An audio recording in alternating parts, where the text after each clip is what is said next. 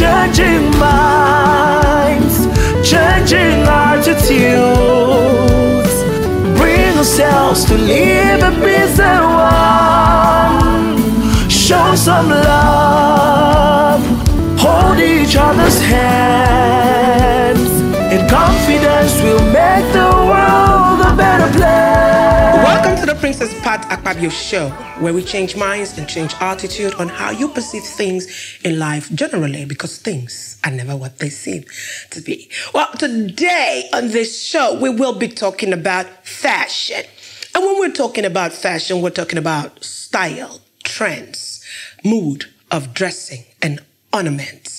As you know, that one perfect way that you could actually express yourself, how you feel at a particular time, is in terms of your fashion sense. And so joining me today to talk about fashion is a gentleman who is a graduate of botany from the University of Uyo here in Akwa Ibom State, certified software engineer, married with children, but he's also into fashion. And when I mean fashion, I mean a fashion designer and the CEO of the brand, Men's Cut. Welcome to the Princess Pat Akpabio Show. Bassie Bobby, Bassie, whichever one, all is his name, and I love it just the way it is. We are changing minds and changing attitudes. You are watching the Princess Pat Akpabio Show. Bobby, you're welcome. Thank you very Welcome much. to the Princess Pat Akpabio Show. Thank you very much. Good to have you. I love the blazers. Thank Nice. you. Love the color. Wow.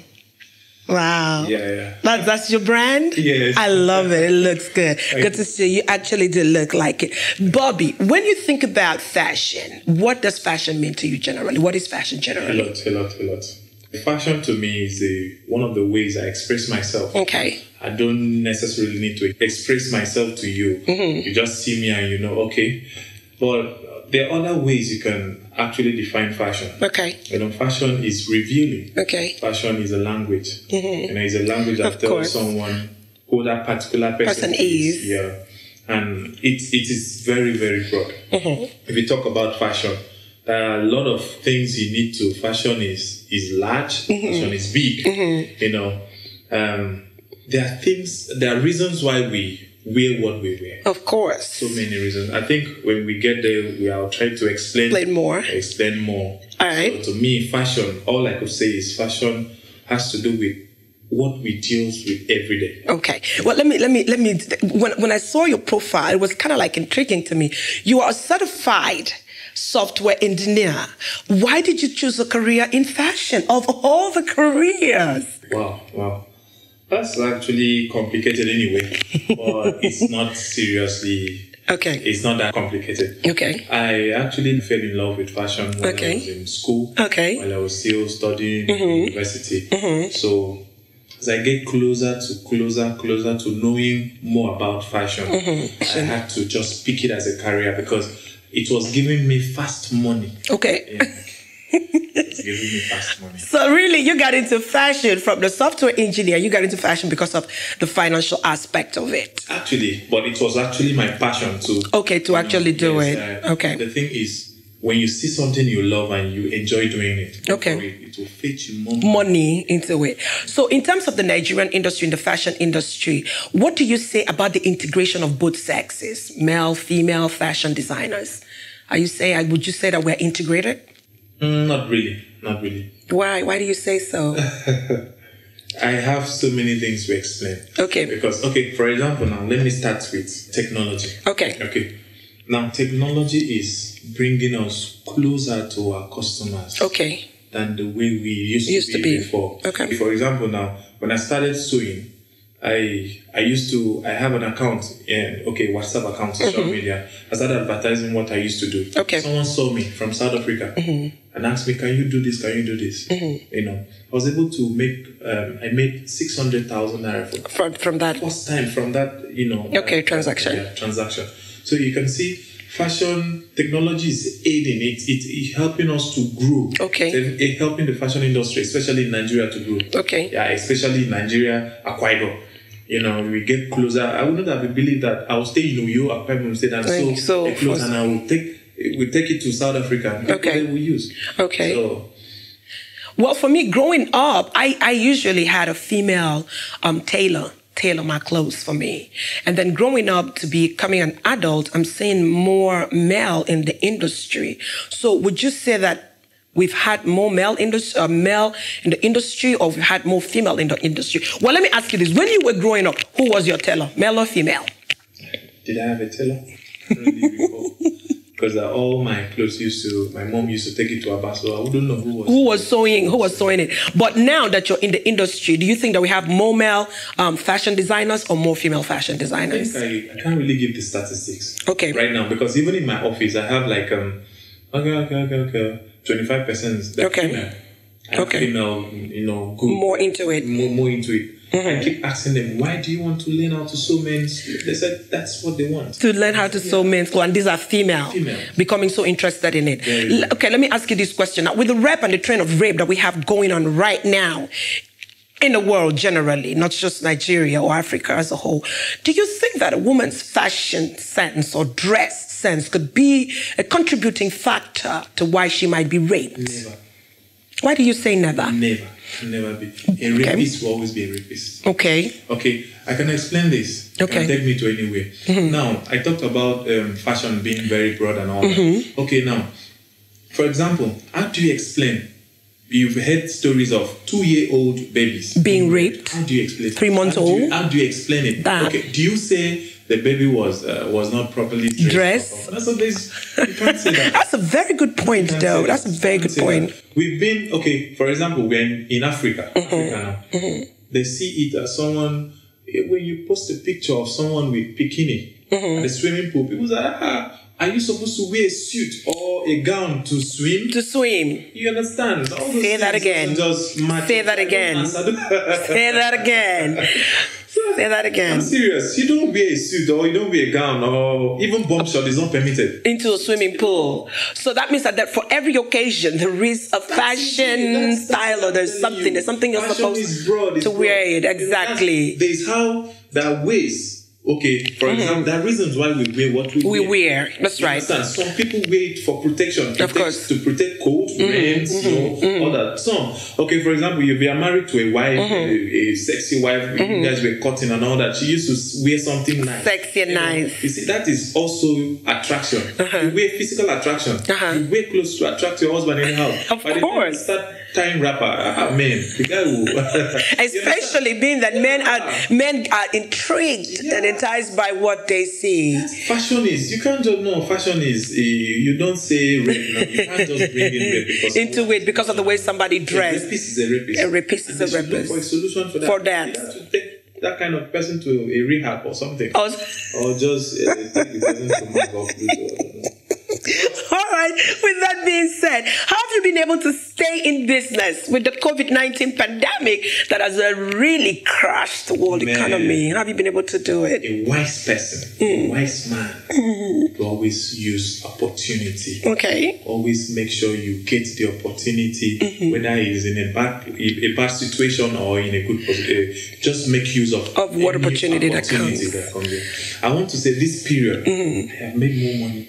Wow, how did you do it? I made more money than I used to when things were normal. Okay, you can attest to me, or everybody are now using face masks. People are using PPE. So a lot of individuals, some good-hearted individuals have entrusted me, or they gave me some contracts to do. This face mask. It all started when 5 people, we were 4, I, House of Bora, and Ferraz and AMG. We came up together to do a free 10,000 face masks to the people. Wow, wonderful. And some organization picked me from there and said, can you do this? Wow. I have sold more than 10,000. Wow, well done. If it is by 200 each. Calculate that. Well done. You've made good money. Well done, so man. You just have to use the opportunity very well. To run with it. Opportunity very well. Okay. So now going forward with the pandemic, now the pandemic is, we're praying that it's going to be over very soon. So how would fashion designers stay in business going forward? What would be your suggestions to them? Giving out value. Okay. Because that period, a reasonable person will come back and sit down. Okay, what have I been able to?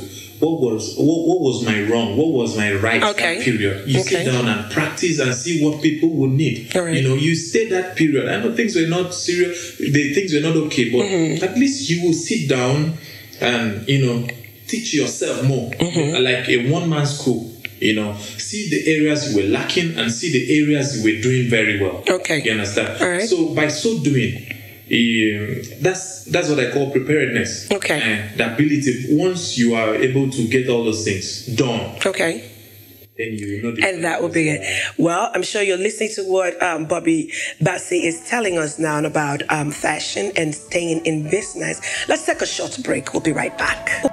We are changing minds and changing attitudes. You are watching the Princess Pat Akpabio Show.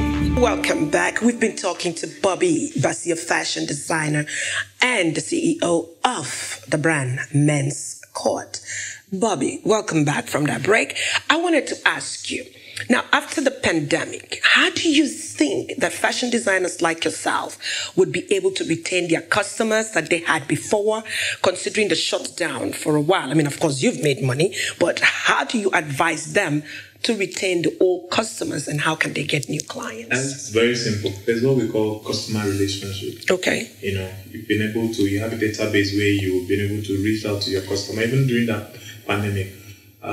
Be checking up on them. You'll be checking up on them. You can't just abandon someone for 3 months and then later you expect the person to come back. Keep sending them texts and all that. Mm-hmm. Most of these face masks you've been doing, you just reach out to those customers. And give to them.